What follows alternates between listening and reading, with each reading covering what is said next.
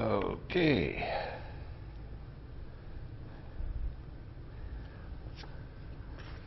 Thus have I heard on one occasion the Blessed One was living at Sawati and Jeta's Grove, Anathempindika's Park. Then the Brahmin student Sabha, Todia's son, went to the Blessed One and exchanged greetings with him. When this courteous and amiable talk was finished, he sat down at one side and asked the Blessed One,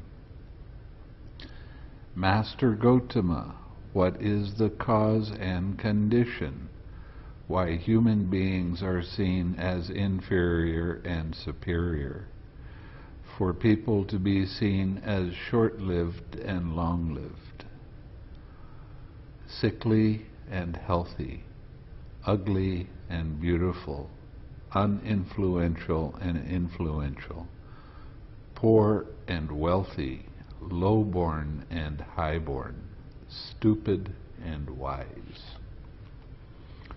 What is the cause and condition, Master Gautama, why human beings are seen to be inferior and superior?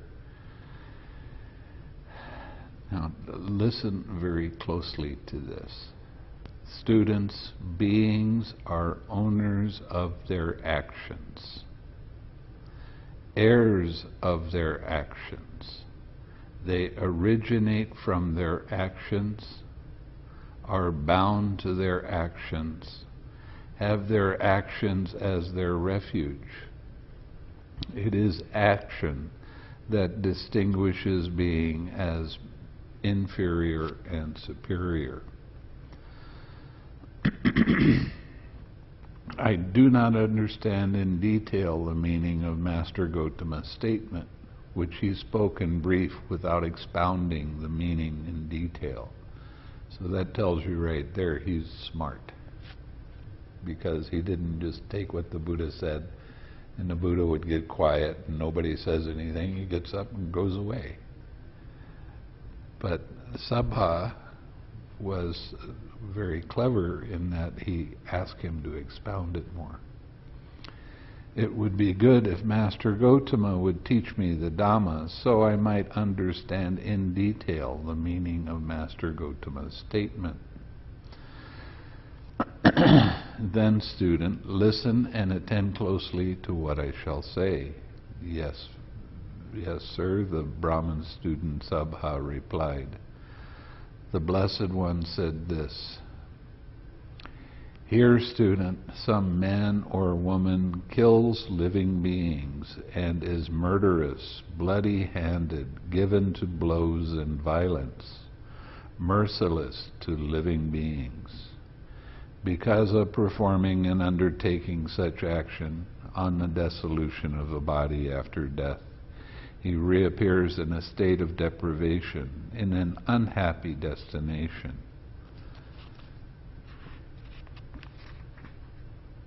And perdition, even in hell. Now, perdition and hell are one and the same thing. So I'm not going to repeat that like that again. But if on the dissolution of the body after death he does not reappear in a state of deprivation, in an unhappy destination, but instead comes back to the human state, then wherever he is reborn, he is short-lived. This is the way, student, that leads to a short life. Namely, one kills living beings and is murderous, bloody-handed, given to blows and violence, merciless to living beings. But here, student, some man or woman, abandoning the killing of living beings, abstains from killing living beings on purpose. That is a very important thing to say. Because when you have a body, just the fact that you have a body, beings die. But it's not your intention to kill them, so there is no wrongdoing. With rod and weapon laid aside, gentle and kindly, he abides compassionate to all living beings, Because of performing and undertaking such action on the dissolution of the body after death, he reappears in a happy destination, even in the heavenly world. But if on the dissolution of the body after death, he does not reappear in a happy destination in a heavenly world, but instead comes back to the human state, then wherever he is reborn, he is long-lived. This is the way, student, that leads to long life, namely abandoning the killing of living beings. One abstains from killing living beings with rod and weapon laid aside. Gentle and kindly, one abides compassionate to all living beings. It's a real interesting phenomena, especially in Burma. The average person that doesn't follow Dhamma as closely as they can, and they live their life. Men, when they get to be 30 years old, they start looking for a wife who is around 20 years old. And they eat the food that they normally eat, which is very high in oil. I mean, oil so thick that things float in it. And when they get to be 60, they have a heart attack and die. Now, the interesting part of this is monks in Burma generally live to be between 85 and 100 because they keep their precepts. They don't break their precepts by killing living beings.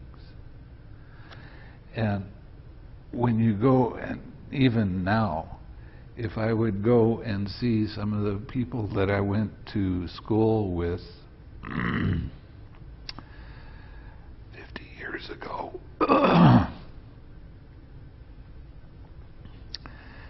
they would be hobbling around, not healthy, having a lot of diseases and that sort of thing. 50 years. Don't let me think about that again.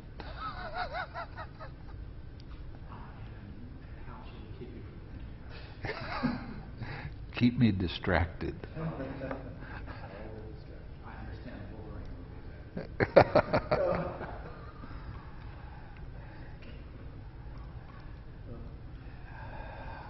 But it is kind of an interesting thing because monks generally live between 85 and 100 years old because of the choice of lifestyle.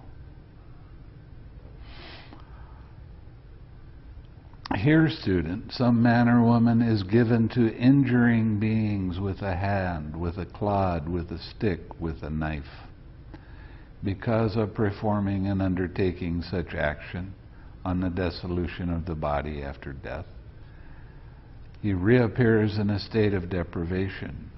But if instead he comes back to the human state, then wherever he is reborn, he is sickly. Now, when I was in Burma, I went out to some villages, and I met a lady that was living in a heavy-duty malaria area. She never had malaria in her whole life, and she was living where the mosquitoes were really thick. A lot of people around her got very sick. She was healthy her whole life, and she lived to be a long life.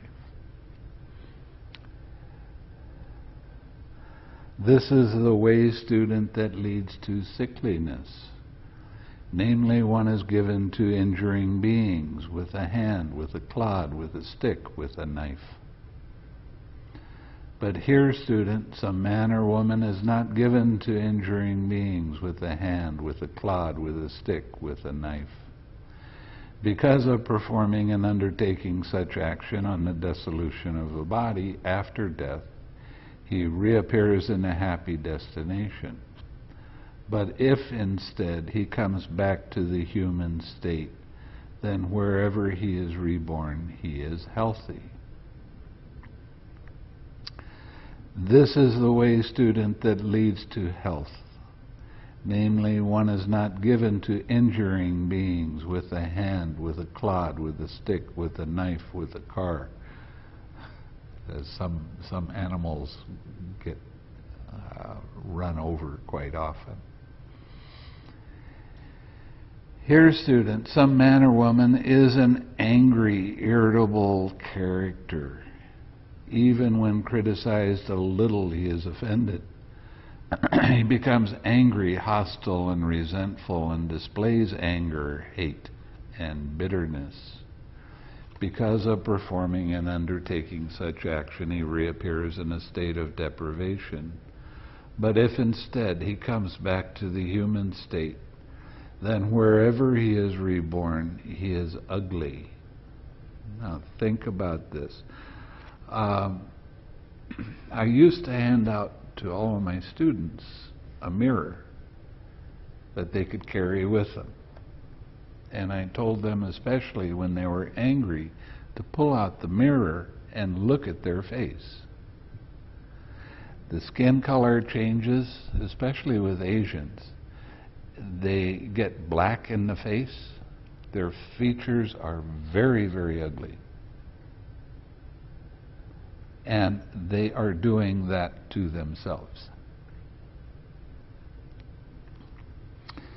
And then when they're smiling, I tell them to pull out the mirror and see themselves smiling. And which way do they want to look? This is a way, student, that leads to ugliness. Namely, one is of an angry, irritable character and displays anger, hate, and bitterness. But here, student, one man or woman is not of an angry, irritable character. Even when criticized a lot, he is not offended, does not become angry, hostile, and resentful, and does not display anger, hate, and bitterness. Because of performing and undertaking such action, he reappears in a happy destination. But if instead he comes back to the human state, then wherever he is reborn, he is beautiful. This is the way, student, that leads to being beautiful. Namely, one is not of an angry, irritable character and does not display anger, hate, and bitterness. One of the real advantages of practicing loving kindness meditation is because your face does get beautiful.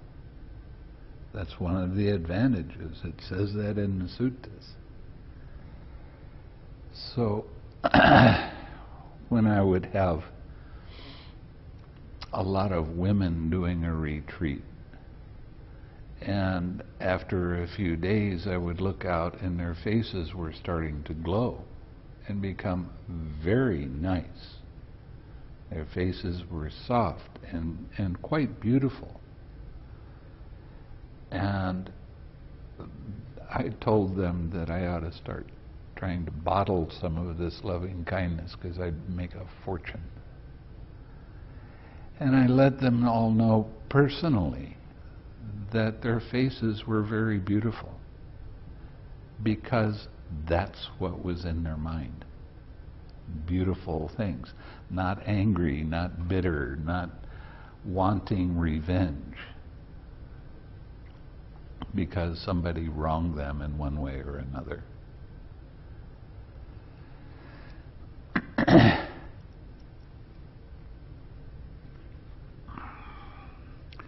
Here, student, some man or woman is envious. One who envies, resents, and begrudges the gain, honor, respect, reverence, salutation, and veneration received by others.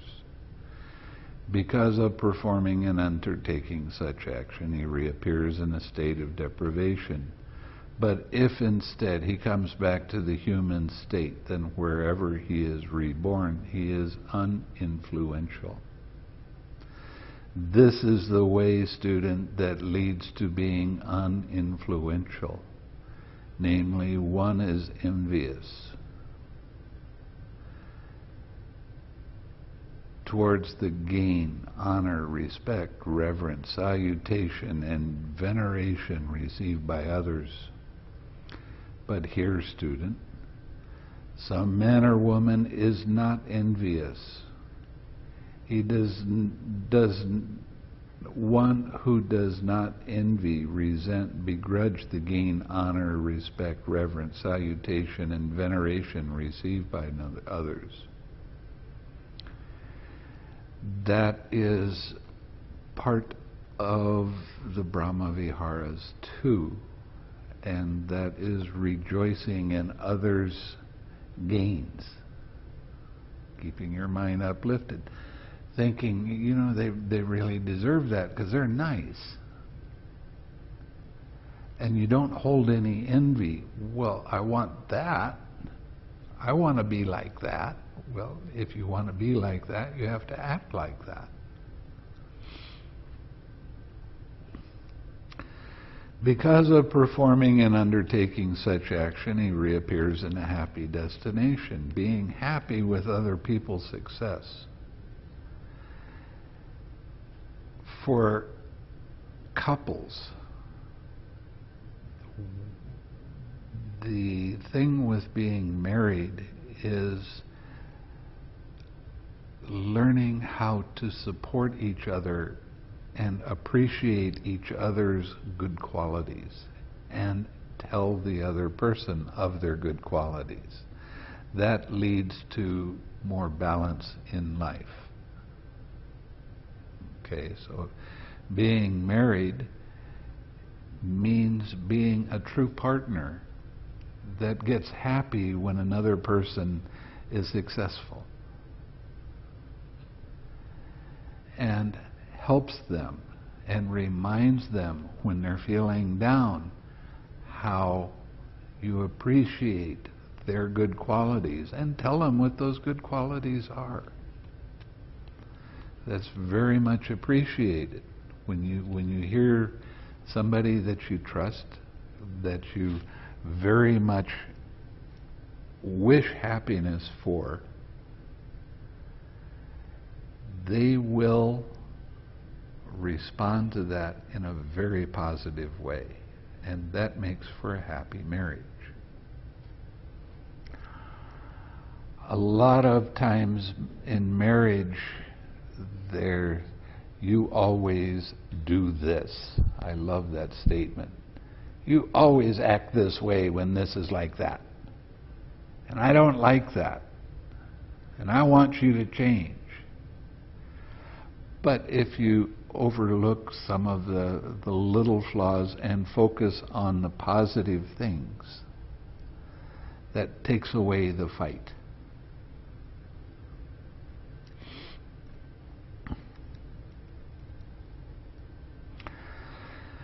But if instead he comes back to the human state, wherever he is reborn, he is influential, because you don't envy other people their success. It makes you happy that they're successful.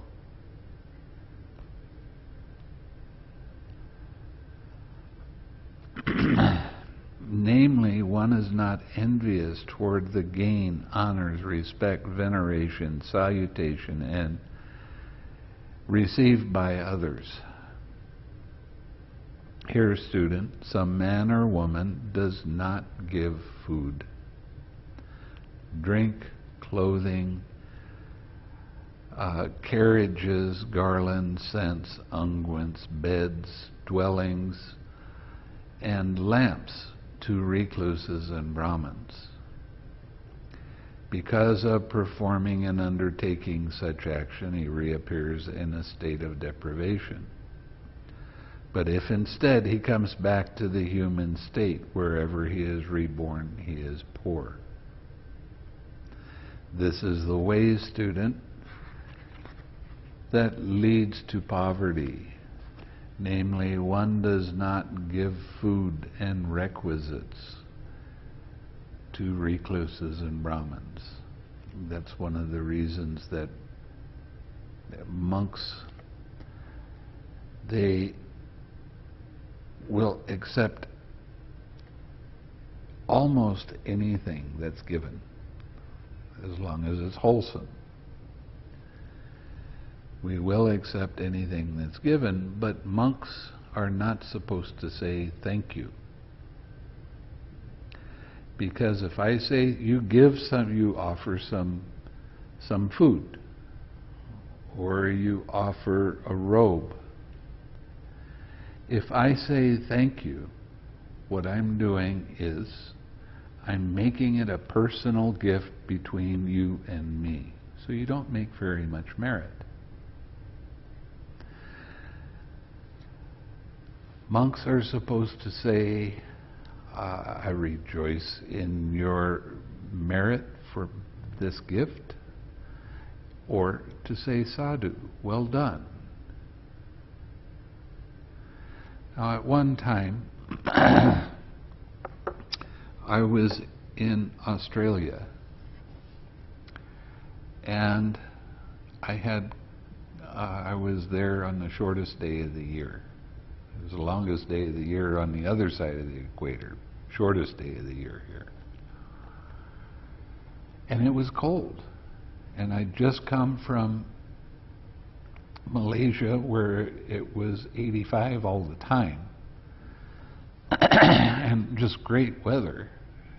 And I'm walking around with Fahrenheit, it's about 60.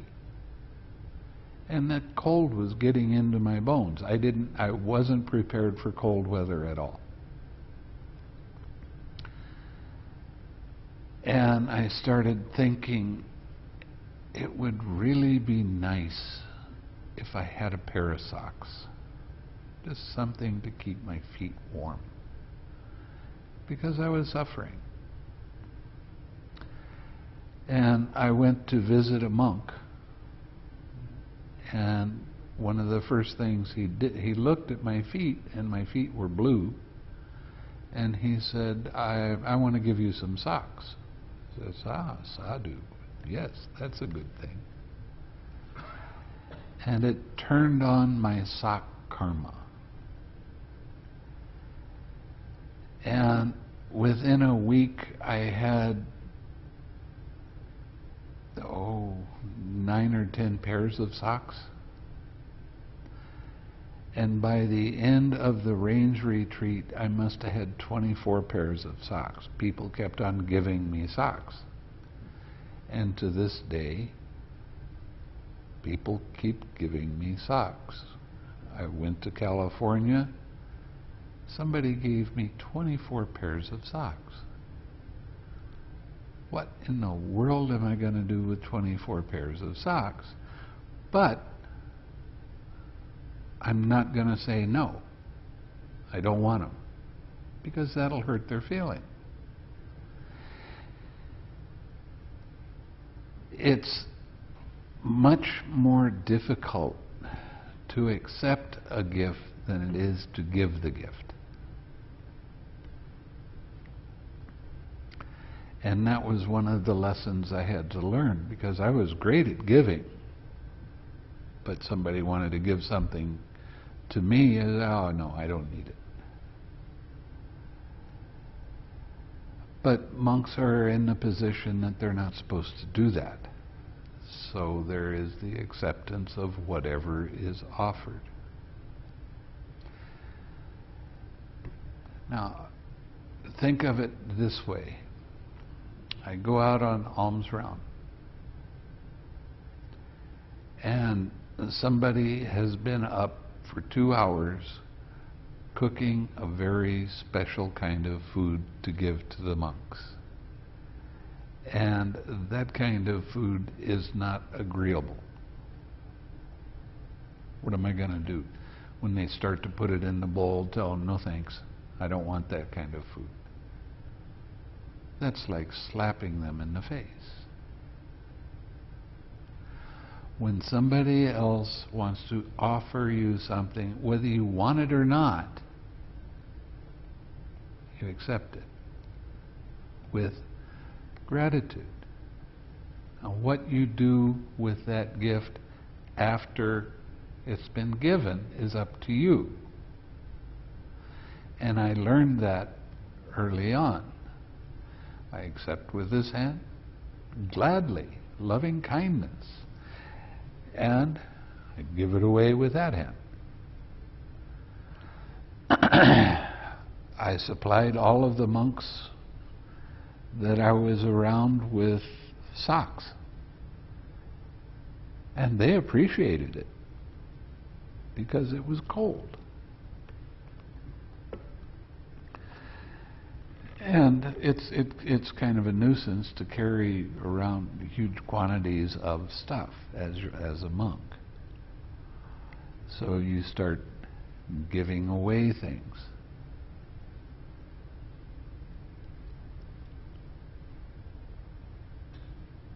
One of the gifts that seems to come towards me very often is Buddha images.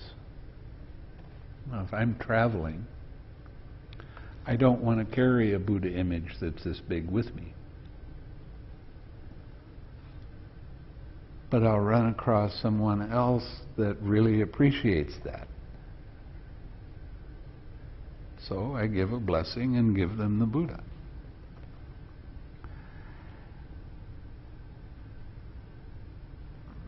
So the more you can practice your generosity and accept gifts, because that's part of generosity too, the more prosperous you become.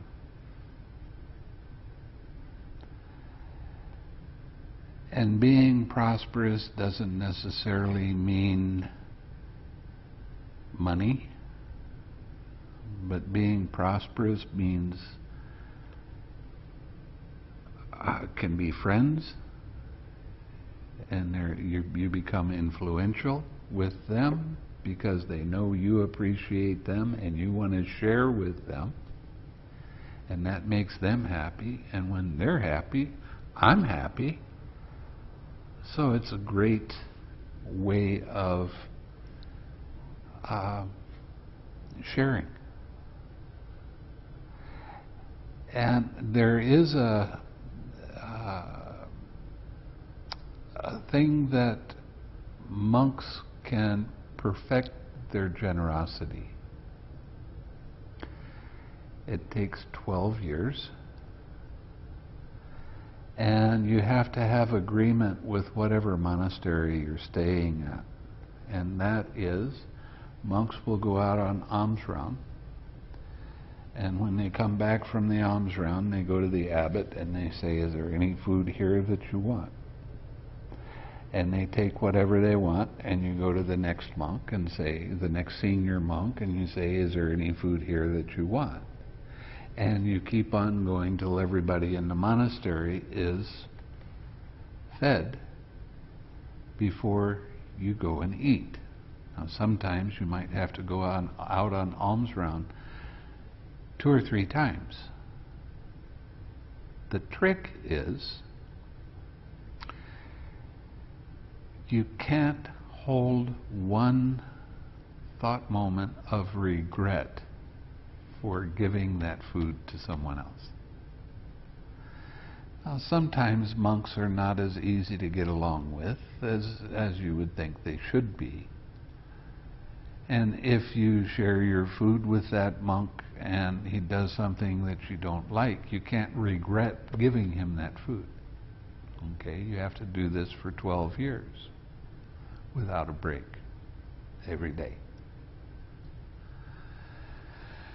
The advantage of sharing in that way is that wherever you happen to be, when it's time to eat, you'll always have food in the bowl. whether anybody else is around or not. If you're out in the forest and it's getting time to get something to eat and you're too far away to go out on an alms round, you open up your bowl and there's food there.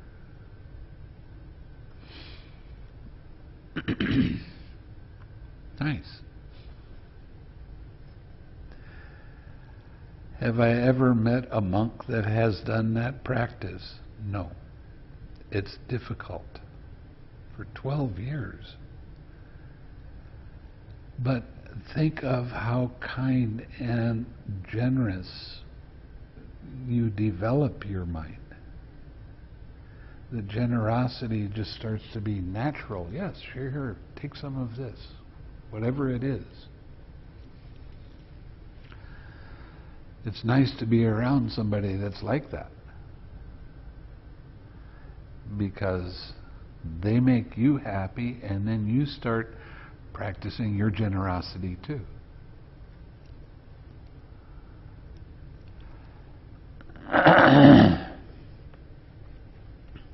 But here, student, some man or woman gives food or requisites to recluses and Brahmins. Because of performing and undertaking such action, he reappears in a happy destination. But if instead he comes back to the human state, then wherever he is reborn, he is wealthy. This is the way, student, that leads to wealth. Namely, one gives food and requisites to recluses or Brahmins. Here, student, some man or woman is obstinate and arrogant. He does not pay homage to one who should receive homage, does not rise up for one in whose presence he should rise up, does not offer a seat to one who deserves a seat, does not make way for one who he should make way for, and does not honor, respect, revere, and venerate one who should be honored, respected, revered, and venerated, because of performing such undertaking, because of performing and undertaking such action, he reappears in a state of deprivation. But if instead he comes back to the human state, then wherever he is born, he is low born. This is the way, student, that leads to low birth. Namely, one is obstinate and arrogant, and does not honor, respect, revere, and venerate one who should be honored, respected, revered, and venerated. But here, student, some man or woman is not obstinate and arrogant. He pays homage to one who should receive homage, rises up for one in whose presence he should rise up, offers a seat to one who deserves a seat, makes way for one to whom he should make way, honors, respects, reveres, and venerates one who should be honored, respected, revered, and venerated. Because of performing and undertaking such action, he reappears in a happy destination. But if instead he comes back to the human state, then wherever he is reborn, he is highborn. The being influential and being highborn are close to the same. Where you say something, people, they listen. They try to pay attention because you're very influential and you come from a very good, cultured family. This is the way, student, that leads to high birth.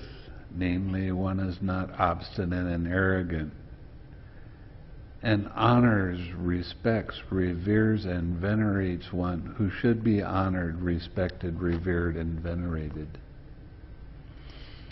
Here, student, some man or woman does not visit a recluse or Brahmin and ask, "Venerable Sir, what is wholesome? What is unwholesome? What is blamable? What is blameless? What should be cultivated? What should not be cultivated? What kind of action will lead to my harm and suffering for a long time? What kind of action will lead to my welfare and happiness for a long time?" So there are many questions that can be asked. Because of performing and undertaking such action, he reappears in a state of deprivation. But if instead he comes back to the human state, then wherever he is reborn, he is stupid. This is the way, students, that leads to stupidity. Namely, one does not visit a recluse or Brahmin and ask such questions. Now, this is quite a strong cultural thing, especially with the Chinese. They never ask questions. They're taught never to ask a question. And when I was giving Dhamma talks in Malaysia, I was continually asking questions and wanting somebody to answer. And they would sit there and not do or say anything. So I would pull this sutta out and I would tell them that if you don't ask questions and don't find out how things actually work and what the Dhamma is, that you're going to be reborn stupid. All of a sudden some hands started coming up.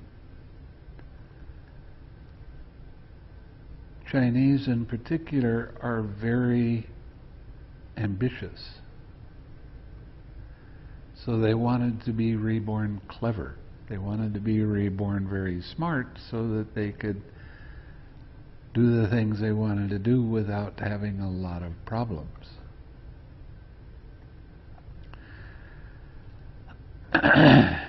Now, the opposite is true.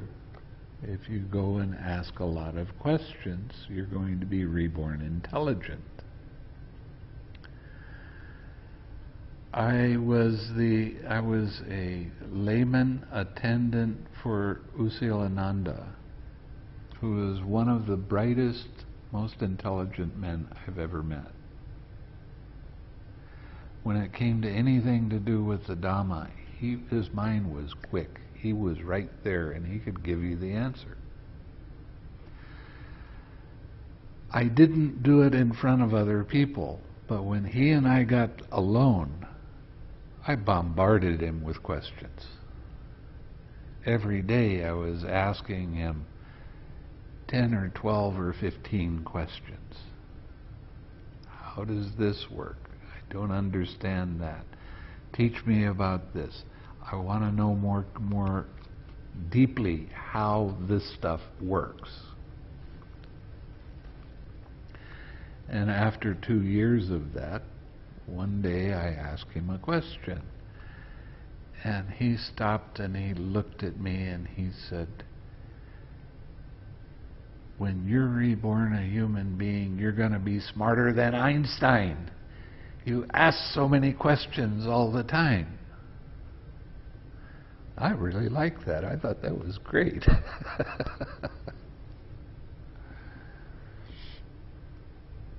And because I ask so many questions, now I have a number of students that are paying me back and asking questions. If you have any doubts, if you have any things that you're not sure of, I will try to answer it if I know the answer. If I don't know the answer, I will tell you I don't know the answer. I don't know what to do with that. But I have enough books around that I can generally find the answer if it's Dhamma questions. Or I will tell the student, don't ask me that question, go to this book. See what it says there. When I first came back to this country, I'd been a monk for 12 years. And I was running across an awful lot of people that were reading a lot of books on Buddhism, but they weren't understanding what they were reading. Because there's so many things that are contradictory. So I told them, I don't want you to read anything for a year. If you want to practice with me, I don't want you to read, I want you to practice. And later I started making that less and less a period of time as people started to get better and better with the meditation. They started understanding it. Then it got to, well, you get to the fourth jhana, then you can start reading because you've heard the Dhamma talks and you know by your own direct experience what is right and what isn't.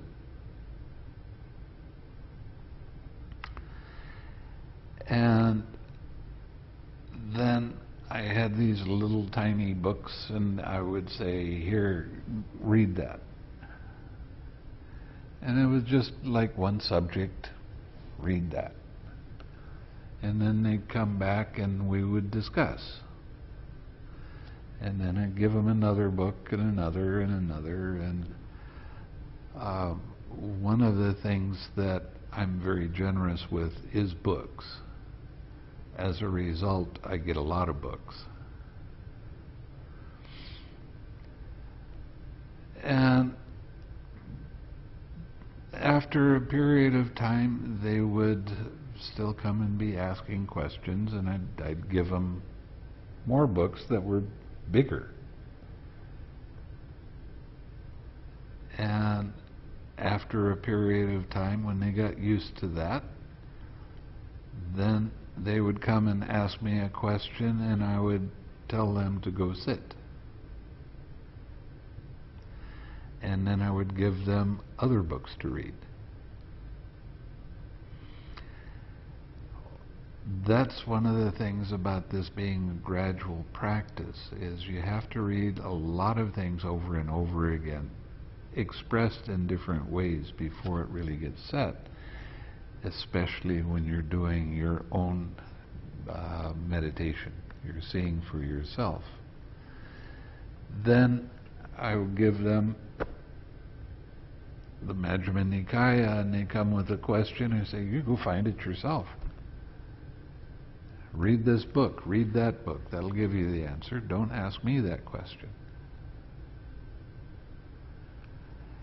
And that's a very effective way of learning Dhamma, because you have the book learning, and when somebody says something that's not quite right, you'll be able to see it and recognize it and go, wait, that doesn't sound right. And you'll be able to go and find in the suttas whether it was correct or not. So it gets easier and easier to explain to other people how this process works. So asking questions is the first part of learning how to be intelligent. Taking an interest, wanting to know. There's no such a thing as a dumb question. I remember when I was, first time I met Mahasi Sayadaw, I was with a large group of people. And all of the monks that he was traveling with wore glasses. Somebody said, "Does meditation make your eyes bad?" And he gave a brilliant answer that was Dhamma.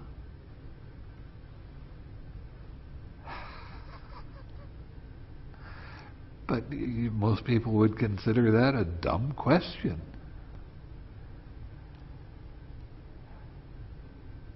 And that was the first time that I'd met Usilananda. I met Usilananda and Ujjanika, Mahasi Sayadaw, in Hawaii, and then they moved to America, and then Usilananda was told, "I want you to stay here and teach." I was exceptionally fortunate to be able to be his assistant, because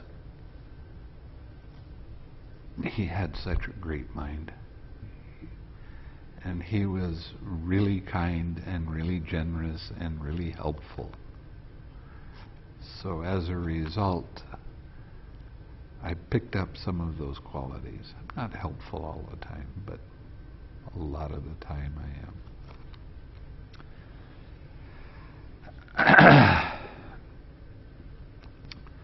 Thus, student, the way that leads to short life makes people short-lived. The way that leads to long life makes people long-lived. The way that leads to sickliness makes people sickly. The way that leads to health makes people healthy. The way that leads to ugliness makes people ugly. The way that leads to beauty makes people beautiful. The way that leads to being uninfluential makes people uninfluential. The way that leads to being influential makes people influential.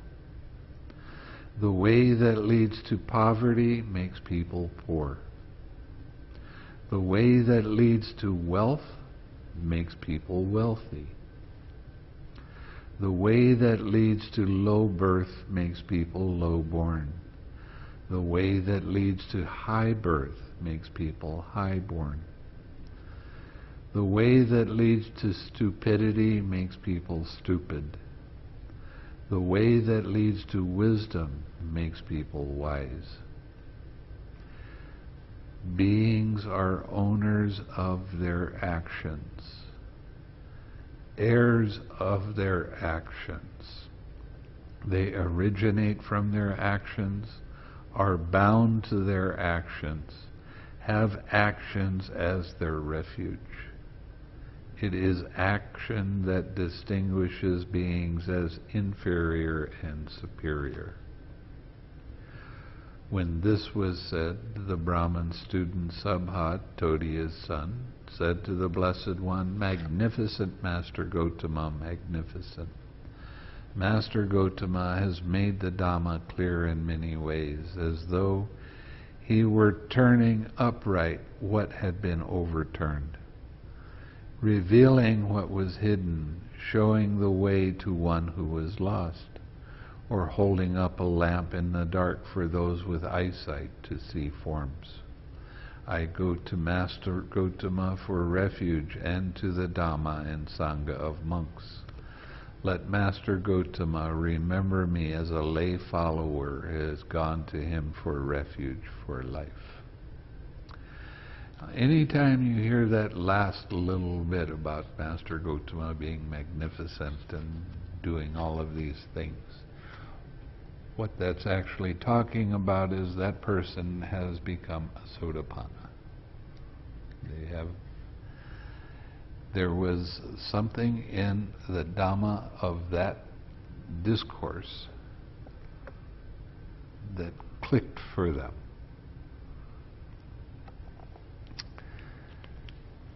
So, what is the reason why we are born into this life? Because of our past actions. Because of our past craving. because of our habitual tendencies. And when you start changing unwholesome habitual tendencies into wholesome habitual tendencies, then it helps you develop your wisdom. It helps you to be able to see how these links of dependent origination arise. Why do formations arise? Because of your past action and craving. When you practice and see and start letting go of the formations, there is no more condition. You're going beyond karma.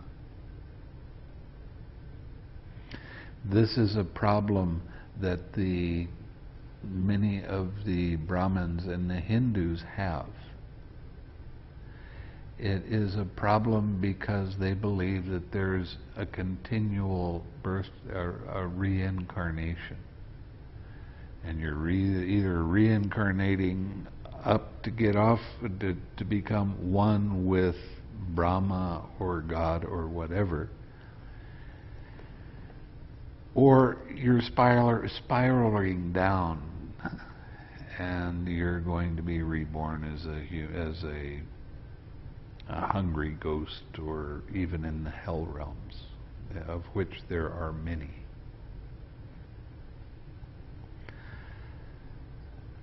So karma is the thing that follows you around until you learn to go beyond those actions. And you learn how to do it by understanding exactly how everything actually does work. Okay? So. That was a good thing, because I have seen that formation sankhara being translated as karma.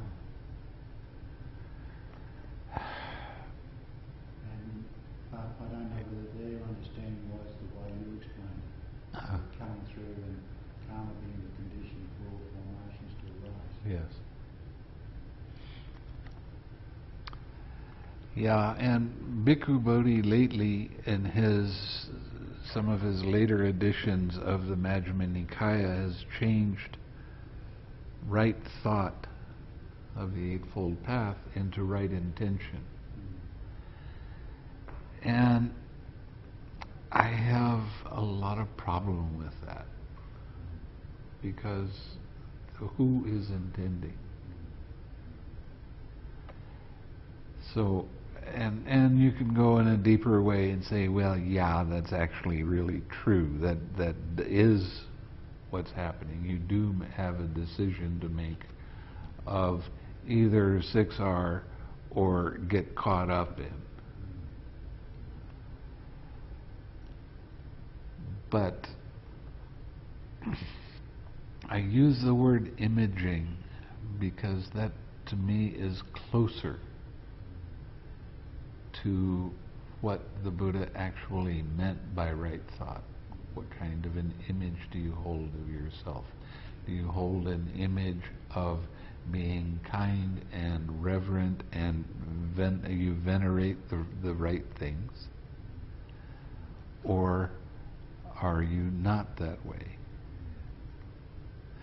So when you start imaging the wholesome and showing respect and doing things that are very helpful, not only to you, but to everyone else around you, then you're holding this image of wholesomeness that comes with you as you tread the spiritual life.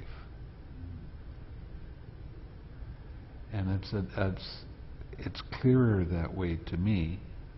I hope it is to everybody else. And in a way, intention is correct but the way most people think about intention, it has to do with what I want instead of what needs to be done.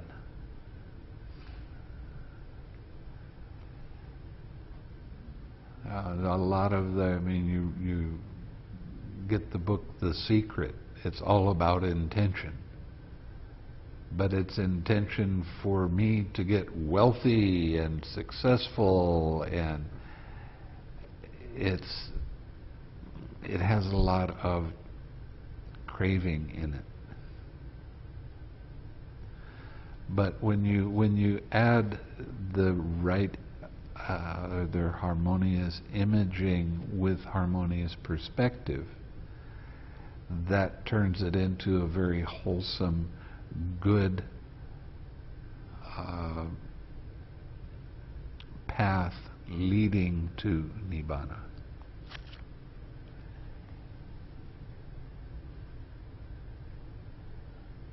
Okay? And yeah. I like it that you ask questions. Believe me, I really do. So, if I understand it correctly, if you get Nibbana, you are free from the results of past actions? Depending. You see, we've been around for a long, long, long, long, long time. Even the Buddha could not purify every action that he ever did. Why do I say that? Because in his later life, he had back pain.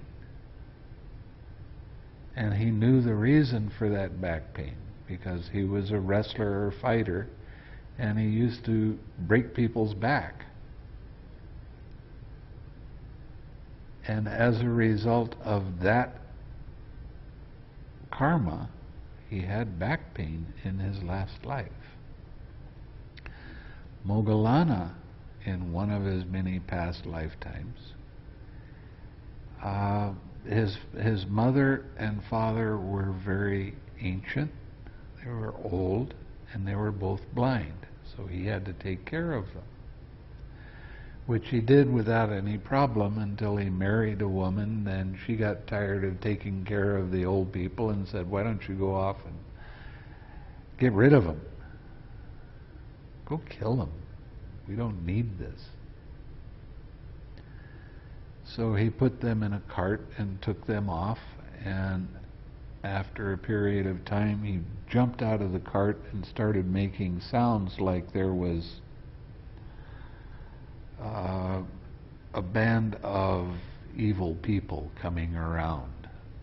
And he started hitting them with sticks and stones and things like that. And their only concern was that their son would not have this, and they kept on telling him to run away, get away from these people, don't let them harm you, it doesn't matter about us. And Moggallana started feeling very guilty, but by that time both of them were so injured that they both died. He spent a long time in the hell realm because of that, in his last birth. He was older than the Buddha. Both Sariputta and Moggallana were older than the Buddha, by 15 or 20 years. And there was a place that was kind of a favorite place for Moggallana called Vulture's Peak in India. And he would come down every morning for alms round. And there was a queen that was holding a grudge against all of the Sangha members, but especially Moggallana. And she hired a bunch of thugs, and they would They knew what he was going to be doing, and they would converge where he was. And when he saw them coming, he would use his psychic ability and fly away. After a short period of time of every day this happening, they were coming for him, and he tried to get his ability to fly working, and it didn't. And in his mind he said, now I'm paying for my past actions. And they beat him up thoroughly. They said, in I think it's a commentary, I don't think it's a sutta, that they beat him up so bad that not one piece of bone in his body was bigger than a grain of rice. I mean, they really did it to him. While they were doing that to his body, he got into the cessation of perception, feeling, and consciousness, so it didn't hurt. And then when they went away, he saw what had happened to his body, and he had gained his psychic ability to fly, and he went back to the Buddha and paid homage to him and thanked him for what he had done, and then he went off and died on his own. So, no, there is some karma that you still have to pay, but when you have attained Nibbana and become an Arahat, it doesn't make your mind shake at all. Physical pain, okay, so what? Now the Buddha his back became very painful. It didn't shake his mind at all, but he knew that if he continued sitting, he would harm himself even more, so he would say, I've got to lie down. Now, in the suttas, it talks about him lying down, and it infers that he went to sleep. But that is not what he did. He lied down to give his back some relief, and he would listen to Ananda or one of the other monks finish the Dhamma talk.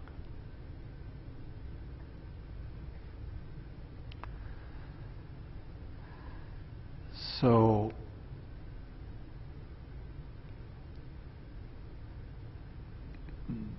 we have been around so long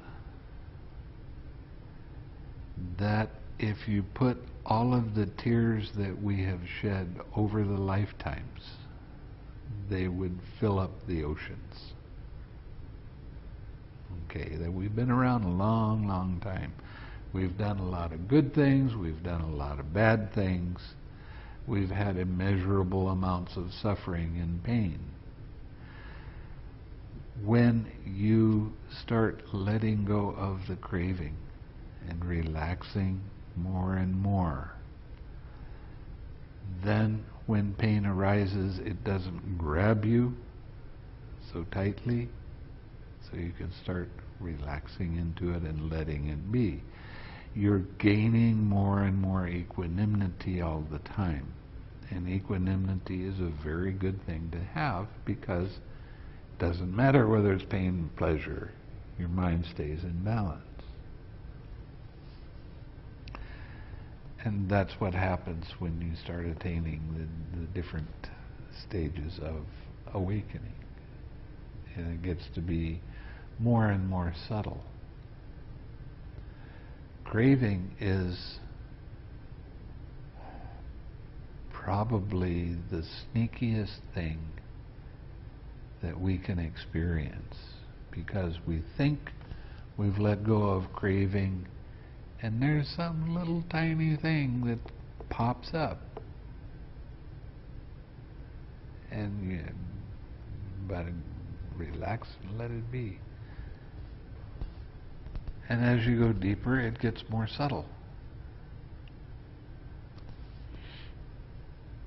Okay? So why don't we share some merit? May suffering ones be suffering free, and the fear-struck fearless be. May the grieving shed all grief, and may all beings find relief. May all beings share this merit that we've thus acquired for the acquisition of all kinds of happiness. May beings inhabiting space and earth, devas and nagas of mighty power, share this merit of ours. May they long protect the Buddha's dispensation. Sadhu.